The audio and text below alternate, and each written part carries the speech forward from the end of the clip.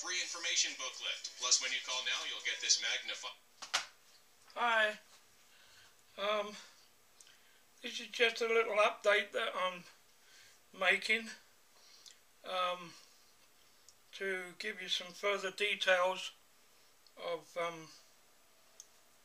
the modification that I'm doing on the cross-slide index handle. And as I've explained in previous videos,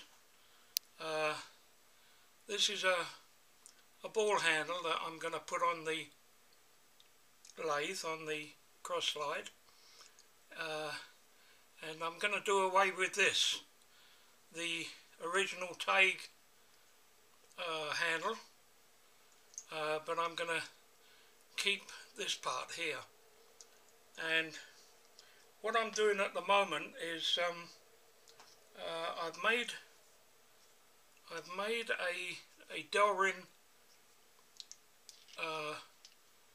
ring that revolves on a mild steel plug, which is going to go and replace the original handle, and that's going to go on there like that.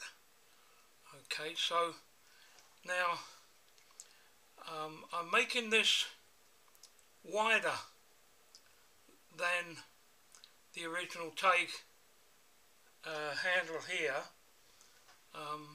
As you can see, it's going to be wider.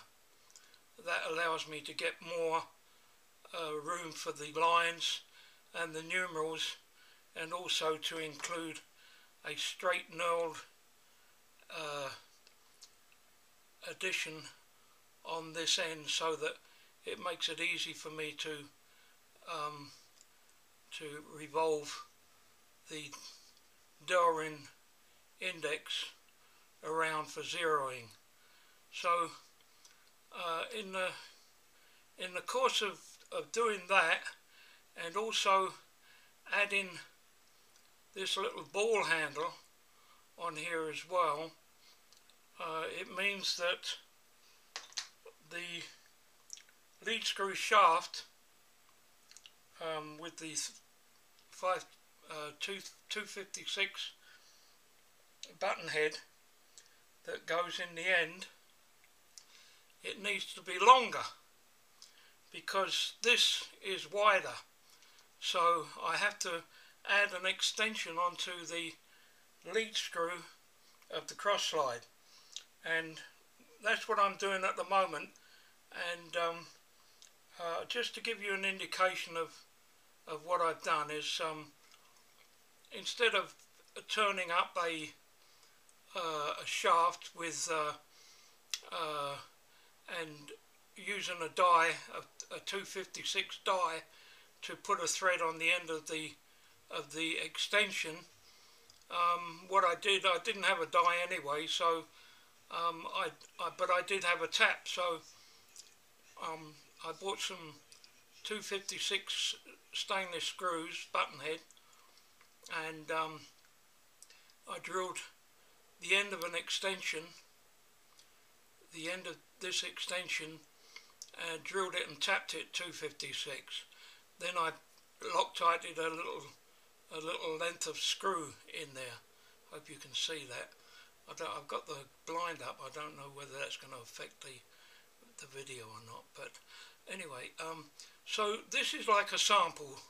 It's just a mild steel, piece of mild steel that I turned down the same diameter as the shaft diameter, the lead screw shaft diameter, and tried that out, and I can tell it's going to work, but unfortunately the thread was running out just a little bit, so that this diameter here, after I'd machined it down to the same size as the shaft, when I screwed it into the end of the lead screw, it was running out about 3 thou, and so that meant that when I went to slide this in through this plug,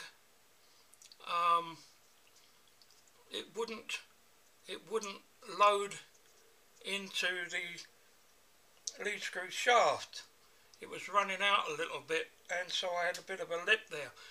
So to overcome that, I got a larger piece of material and drilled it and tapped it, and then Loctited it into the end of the shaft. And what I'm doing now is the actual shaft was running out about 2 thou. These collets, they're not the best of collets, I'm sure. They're Chinese, and so anyway, 2 thou. I think it'll be okay. It won't mean that this is too loose on there. It's going to be locked on anyway. And the idea of this is that I can lock it onto the shaft and then thread the index over the top, and then I've got no holes in the index dowel ring. I think that's going to work okay. So I'm in the process now of machining the piece of material that I've added onto the end of the shaft, and machining it down to the same size as the shaft. And I'll double check it to make sure that this slides on and doesn't interfere with the actual original lead screw shaft. That's what I'm doing at the moment. So it's coming along, and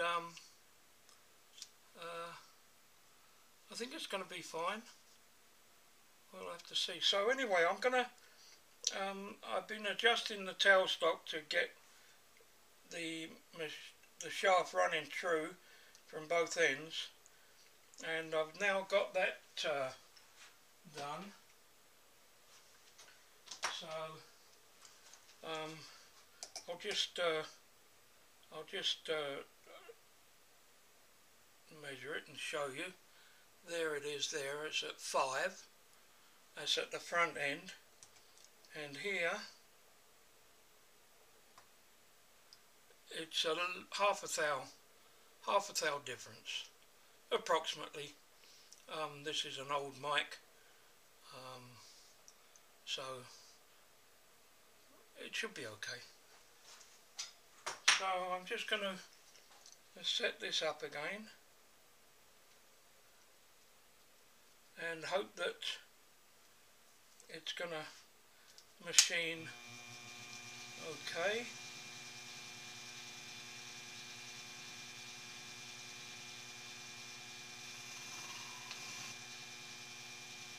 Now we'll check it. I'll take 10 thou.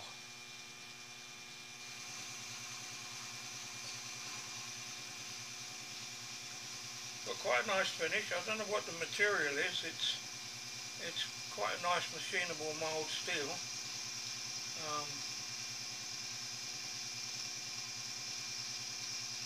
Pre-machining.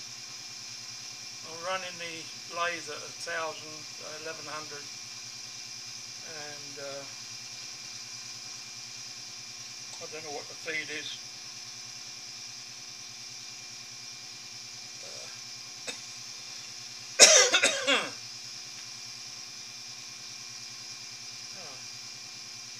When I get to the end here, I'll check the dimension again to make sure it's still running parallel.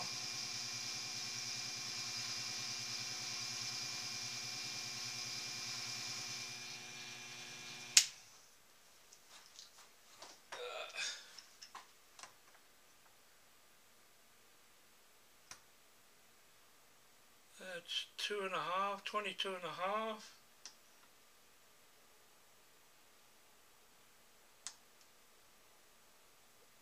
That's 22.5.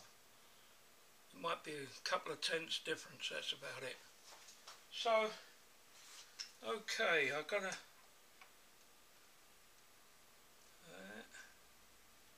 That is 196. And this is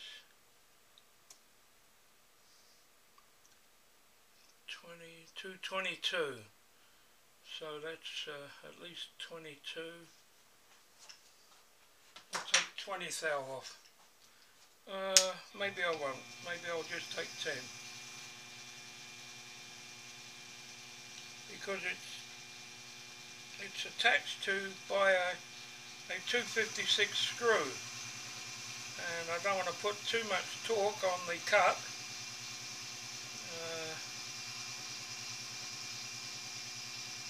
And have to make another one.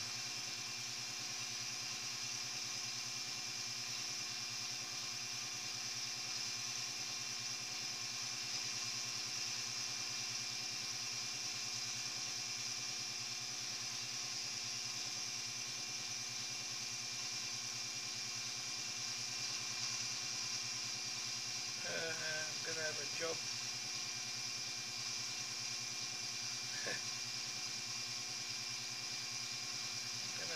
I haven't got enough movement on the quill, the tailstop. Yeah, always something. Okay.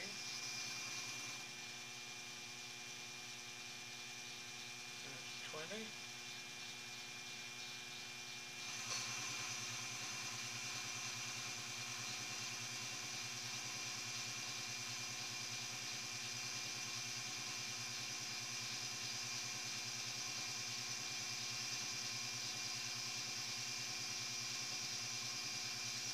I've made it extra long because it allows me to remove material when I get to the final stages.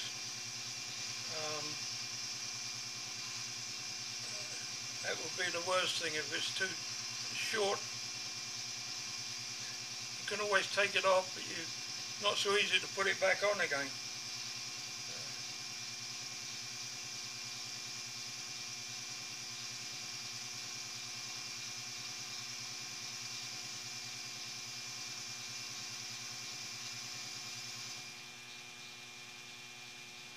Now, let's measure it.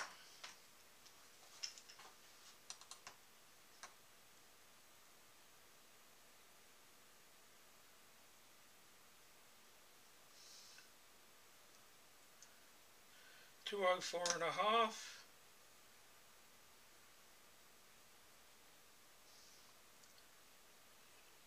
204.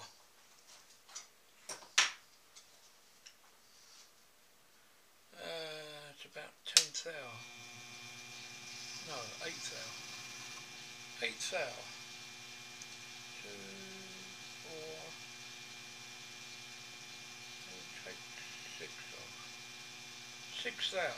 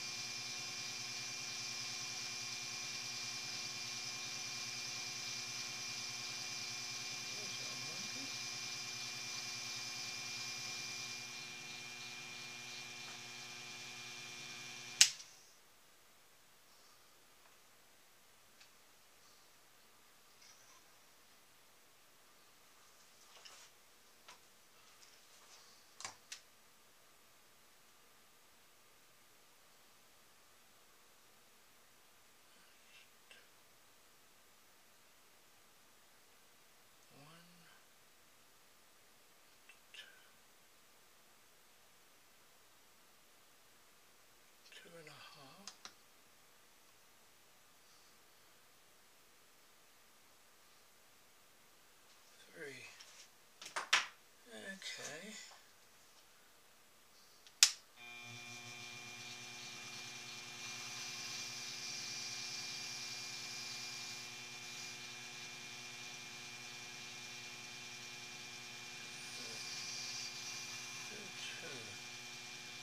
tooth out.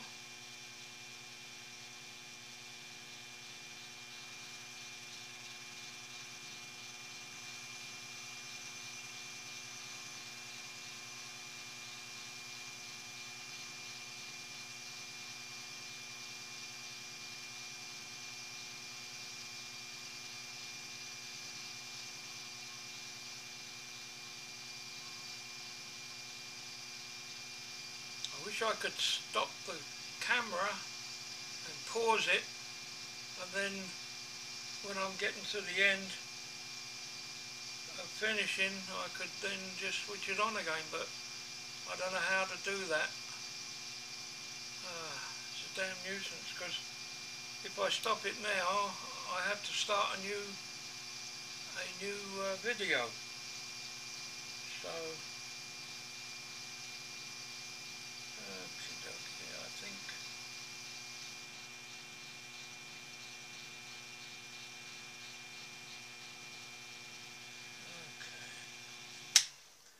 I think that will probably just about be there. Bit of polishing should do the trick. That's half a thou to take off. Half a thou. Now let's see if I can get this. I should have moved the quill out further so that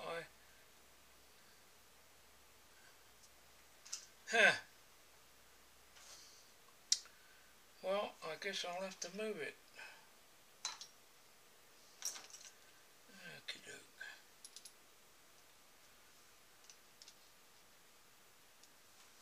Okay. Bring that back. Around there.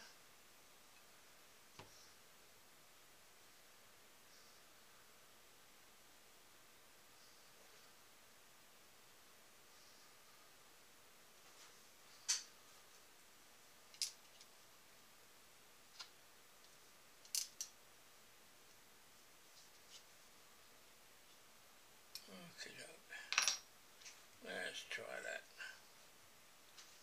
See if that'll go in. Where are we?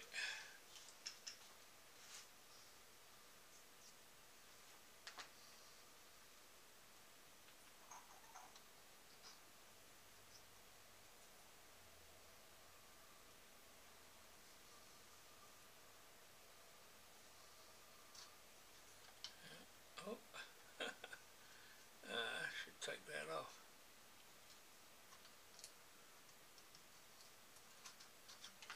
Oh. Yeah, a little bit of polishing.